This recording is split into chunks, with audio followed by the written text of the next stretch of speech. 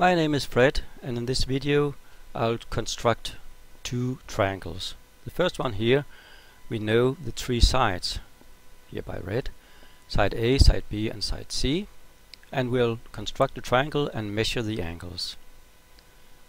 It's difficult when constructing triangles that you cannot use your name for more than one purpose. But anyhow, I'll start off by making A equal to 4.6, B equal to 3, and C equal to 5. Now I'll do the points, and point A should be in the origo 0, 0. Well, I need the brackets 0, 0. C will then be in the point B, 0. And maybe I should drag it a little to make it larger. I don't want my nice drawing here to disappear. I could do that by fix the object to an absolute position on the screen. I've done that now, so now it will stay. And then I can drag like that and like that. It should be possible, well, maybe be a little bit smaller. It should be possible to fit with the known measurements here. Now I need to make some circles to find the point B. So I'll look into making a circle, and it is a circle with a center and a radius. So that's what I want to, and I'll point to point A, and the radius there should be C. Okay, and I'll redo it. Circle with center and radius. I'll press on C, and here the radius should be A. Now I need the intersection between those two circles, and I need that point there. And that should be my B, and as I have not used the letter B yet, it will automatically be so. Now I need my triangle A, B, C, A. There it is. I do not want to see the circles anymore. Away with them.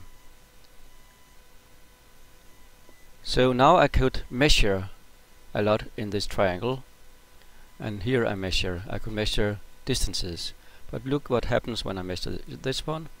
Well, it simply says 4.1, 4.6, that's alright, and 5 and 3, no names, but they do get new names now. I could move the numbers a little bit out to see them more easily. I also want to measure an angle, and you should do it in the right order. C, A, B, that angle. A, B, C, that angle. And B, C, A, in that angle. If you do it the other way around, you'll get the opposite angle. Now, about the angles, I'll not know the, well, I do want to show the label because I want to show the size. So here it is. I could drag it a little bit if it's not in the right position.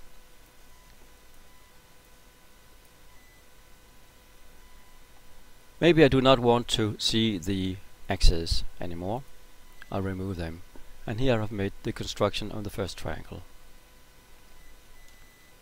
I could easily make the area, understand the area.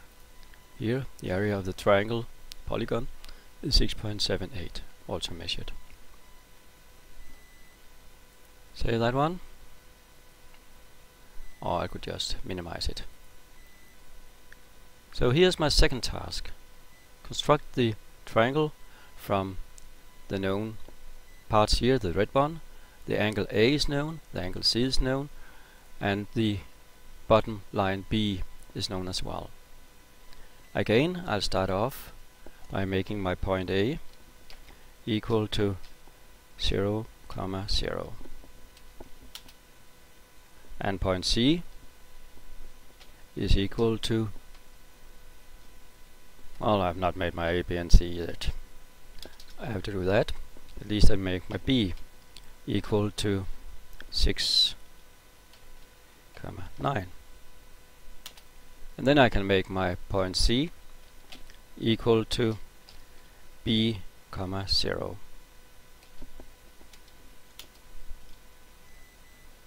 Maybe I again should drag it a little bit. Not those. I have to make those fixed on the position on screen, and that one as well.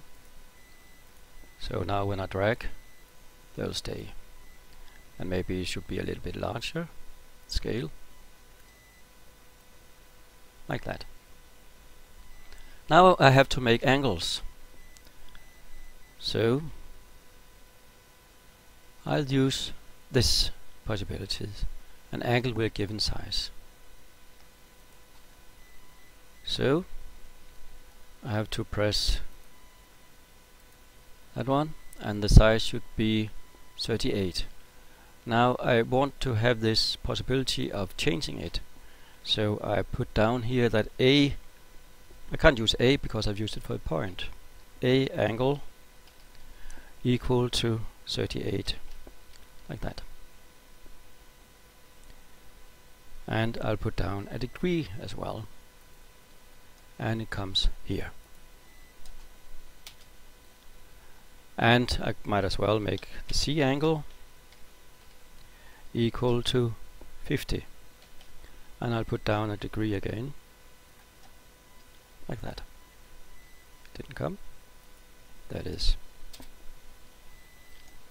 So now I can use this facility and making an angle here from the point C to the point A, and the angle now should be A angle. I only get a point, but you see the angle is 38 is alright. I want to make a line through those 2 points, like that. Again, I want to make an angle with a given size, and I want here to make an angle here. Now I get into trouble, and the size should be C angle. And look what happens. I get it downwards instead of upwards. So I have to do something about that.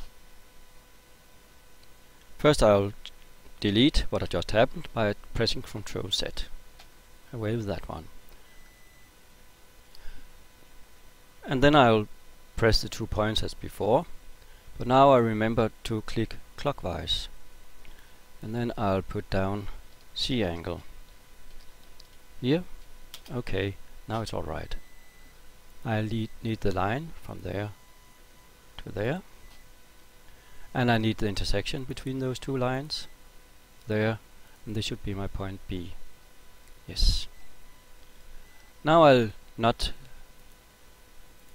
show some of the not important things. Wave them. I cannot delete them because then I'll delete what is dependent on them and what are dependent on them, and that are the lines. I'll make my polygon A, B, C, A.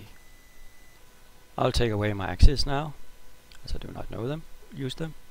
Don't show the axes. And here I've got my triangle. I'll do some measurements now. The angle A, B, C here. Yes. And I'll measure some of the distances. That one, and that one, and that one.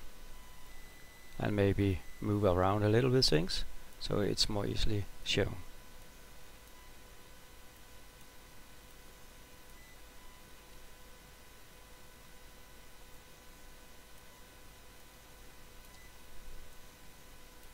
As always, this is dynamic.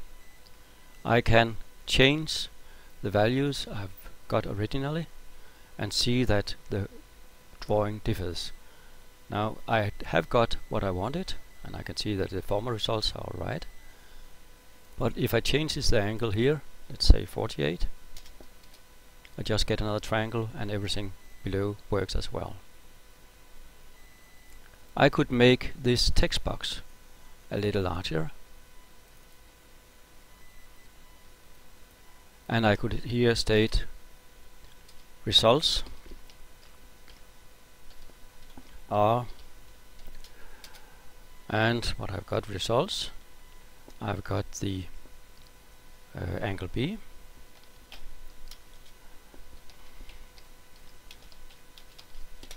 and then I'll put it down as an object. And that's not too easy, but I'll use that one. And side A, opposite of big A, is equal to, and what is the name of that one? That is A1. So the object there is A underscore 1. And side small c is equal to, and what's the name of that one? Well, that is C1, so I'll put it down as C1. And that is okay for the results now. But as I changed the A angle, it shows that it's not alright for what were known. So I have to change those three things as well. So I have to change my side, my A angle here, and instead of having that one, I should put in my object that one and remove the other one. And side B should be removed and be an object instead of that, B. And the angle C should be removed and be an object instead of C angle. There it is. Now also the text box will work dynamically, in the sense if I change the angle here to 52 degrees, it will change in the text box as well as in the drawing. Of course I can make situations when this will not work. If I change the angles to something very odd, 148, I get something very odd. But for most purposes it will work.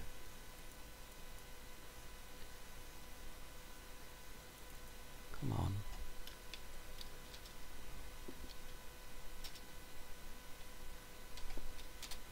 Like that. And this ends the video on constructing.